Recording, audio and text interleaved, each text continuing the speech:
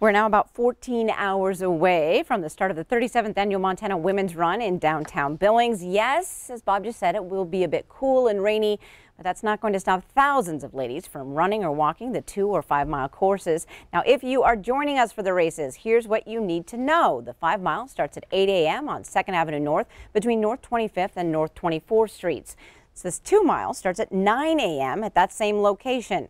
Now, several streets in downtown Billings will be shut down for part of the morning, so be aware of that. And after the race, join several of us from the Q2 News team at the awards ceremony that gets going at 9:30.